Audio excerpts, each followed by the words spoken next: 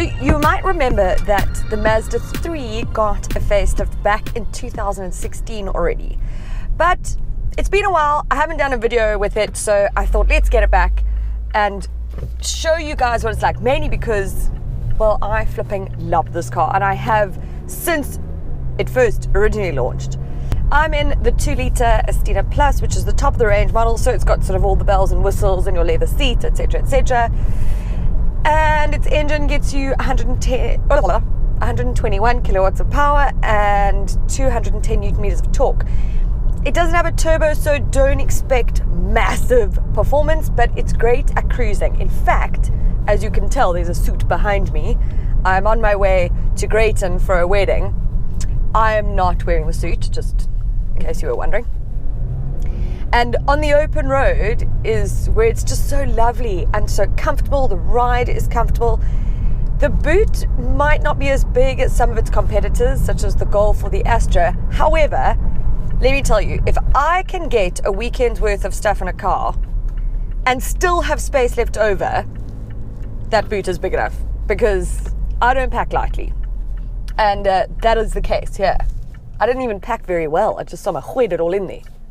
What is also impressive is even a couple of years on, this car is still so good looking and so striking.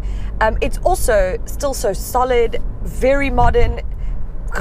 Okay, that doesn't sound like the ride quality was good, but it is. It's one of those interesting things that a new car can launch and within a couple of months it starts feeling a bit old.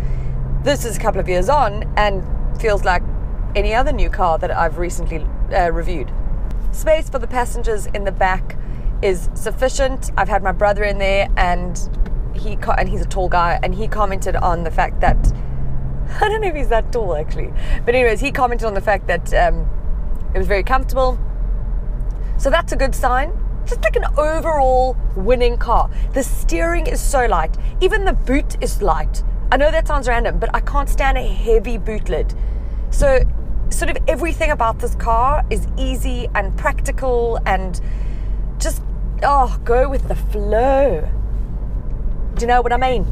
Oh, a little warning sign that I can't go into the left lane. Oh, now there's people coming up to me. All right, I'm gonna be a about it. Hi, thank you. What is this for? Moby in what?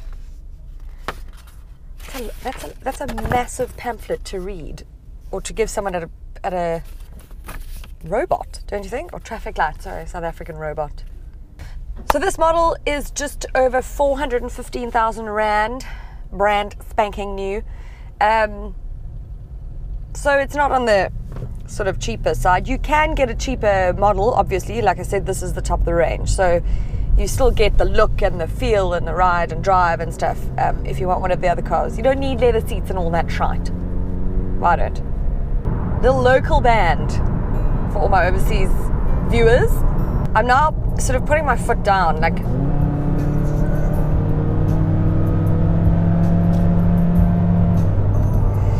so like I say, it's actually perfect for cruising, but still the engine's not bad. It's got enough power. So take it for a test drive yourself. Don't listen to numbers. Oh, back to the tunes. I have no goal. I forgot how slow it is. I'm living in shallow waters. I'm leaving all my dreams of you. I want to Get run away. Run away. Look out, you're today. Leaving shallow water.